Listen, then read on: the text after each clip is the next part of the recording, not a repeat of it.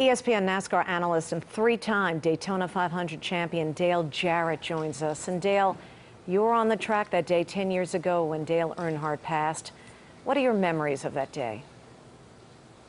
Well, I'd been in an accident already that day, and we were just trying to finish the race out. So in doing that, I was able to look at the scoreboard and see just what a terrific day it seemed to be adding up for Dale Earnhardt Incorporated, and for Dale, knowing how proud he was of putting this team together. And here he had Michael Waltrip, who he had pegged as his driver there, and his son Dale Jr. battling for the win, and he was right there with them.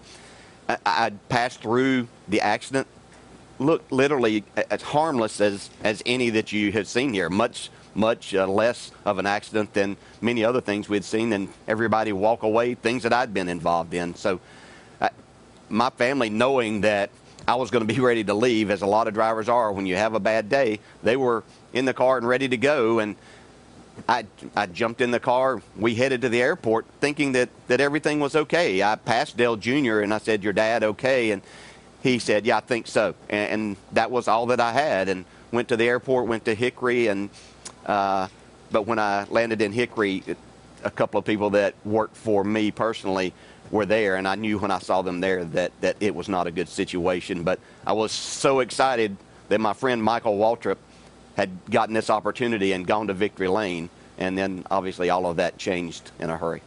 So bittersweet. How has the loss, Dale, of Dale Earnhardt affected NASCAR in the last 10 years?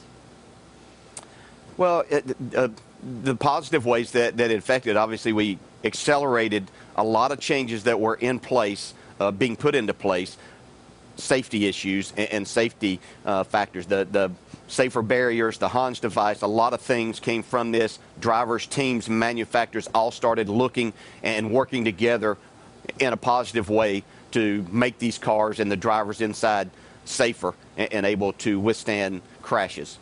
So all of those were good things that happened. But on the other side of it, we all lost our hero. I don't care who you were. If you had the opportunity to race with and against Dale Earnhardt, even if he had been knocked around by him and beat by Dale Earnhardt, he was still your hero because he was the ultimate competitor.